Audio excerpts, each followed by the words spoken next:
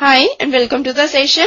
Today we will learn about right-angled triangles and Pythagoras property. Here we have a triangle ABC right-angled at B. So triangle ABC is a right-angled triangle. Now the sides of a right-angled triangle have some special names. The side opposite to the right angle is known as hypotenuse. So here angle B is a right angle and the side AC is the side opposite to the right angle, that is angle B. So here for the triangle ABC, right angled at B, AC is the hypotenuse. And the other two sides are known as the legs of the right angled triangle. So here side AB and side BC are the legs of the right angled triangle ABC. Now let's see the Pythagoras property. This states that in a right angled triangle,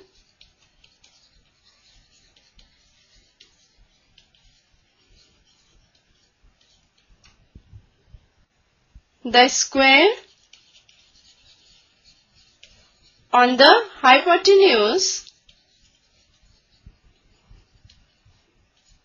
is equal to the sum of the squares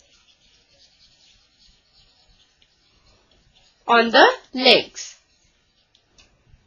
So here in the right angled triangle ABC, according to the Pythagoras property, we have AC square is equal to AB square plus BC square. Now this means for a right angled triangle, the Pythagoras property will hold, and if the triangle is not a right angled triangle, then the Pythagoras property will not hold good.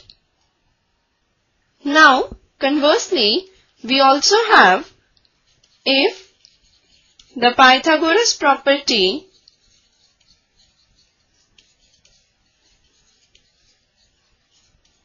holds, then the triangle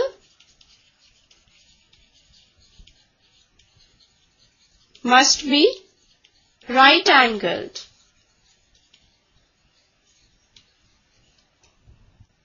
This property is useful to decide whether the given triangle is a right angled triangle or not. Let's take an example for this.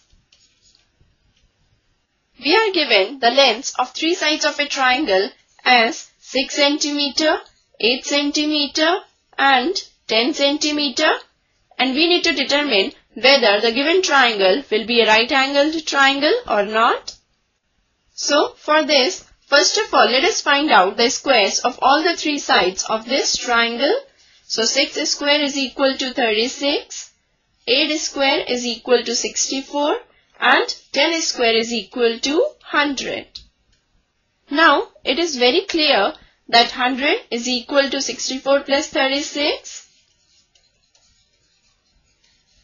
So that means 10 square is equal to 8 square plus 6 square. So from this we can say that the Pythagoras property is satisfied. That means the given triangle is a right angled triangle.